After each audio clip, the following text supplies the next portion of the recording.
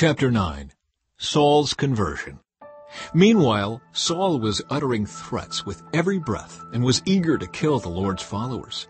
So he went to the high priest. He requested letters addressed to the synagogues in Damascus, asking for their cooperation in the arrest of any followers of the way he found there.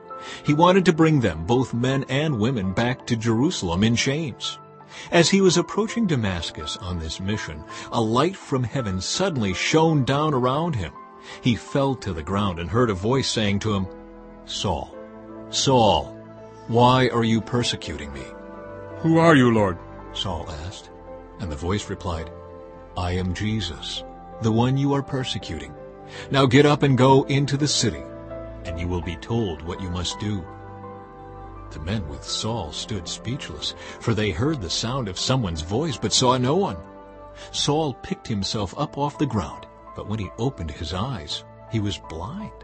So his companions led him by the hand to Damascus. He remained there blind for 3 days and did not eat or drink. Now there was a believer in Damascus named Ananias. The Lord spoke to him in a vision, calling, "Ananias." "Yes, Lord," he replied. The Lord said, "Go over to Straight Street, to the house of Judas. When you get there, ask for a man from Tarsus named Saul. He is praying to me right now. I have shown him a vision of a man named Ananias coming in and laying hands on him, so he can see again." "But, Lord," exclaimed Ananias, "I've heard many people talk about the terrible things this man has done to the believers in Jerusalem, and he is authorized by the leading priests to arrest everyone who calls upon your name." But the Lord said, "Go, for Saul is my chosen instrument, to take my message to the Gentiles and to kings, as well as to the people of Israel, and I will show him how much he must suffer for my name's sake." So Ananias went and found Saul. He laid his hands on him and said, "Brother Saul, the Lord Jesus, who appeared to you on the road, has sent me so that you might regain your sight and be filled with the Holy Spirit." Instantly, something like scales fell from Saul's eyes, and he regained his sight. Then he got up and was baptized. Afterward, he ate some food and regained his strength. Saul in Damascus and Jerusalem. Saul stayed with the believers in Damascus for a few days, and immediately he began preaching about Jesus in the synagogues, saying, "He is indeed the Son of God." All who heard him were amazed. "Isn't this the same man who caused such devastation among Jesus' followers in Jerusalem?" they asked. "And didn't he come here to arrest them and take them in chains to the leading priests?" Saul's preaching became more and more powerful, and the Jews in Damascus couldn't refute his proofs that Jesus was indeed the Messiah. After a while, some of the Jews plotted together to kill him. They were watching for him day and night at the city gate, so they could murder him. But Saul was told about their plot.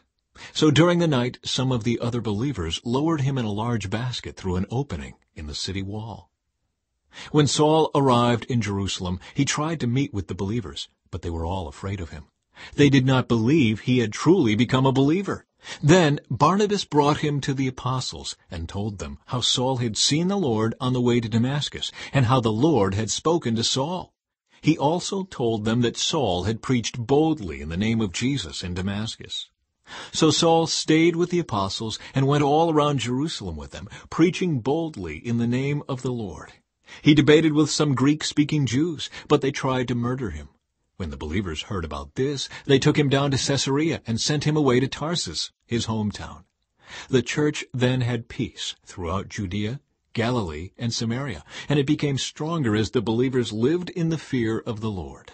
And with the encouragement of the Holy Spirit, it also grew in numbers. Peter heals Aeneas and raises Dorcas. Meanwhile, Peter traveled from place to place, and he came down to visit the believers in the town of Lydda. There he met a man named Aeneas, who had been paralyzed and bedridden for 8 years. Peter said to him, "Aeneas, Jesus Christ heals you. Get up and roll up your sleeping mat." And he was healed instantly. Then the whole population of Lydda and Sharon saw Aeneas walking around, and they turned to the Lord. There was a believer in Joppa named Tabitha, which in Greek is Dorcas. She was always doing kind things for others and helping the poor. About this time she became ill and died. Her body was washed for burial and laid in an upstairs room. But the believers had heard that Peter was nearby at Lydda, so they sent 2 men to beg him, "Please come as soon as possible." So Peter returned with them, and as soon as he arrived, they took him to the upstairs room. The room was filled with widows who were weeping and showing him the coats and other clothes Dorcas had made for them. But Peter asked them all to leave the room. Then he knelt and prayed. Turning to the body, he said, "Get up, Tabitha." And she opened her eyes. When she saw Peter, she sat up. He gave her his hand and helped her up.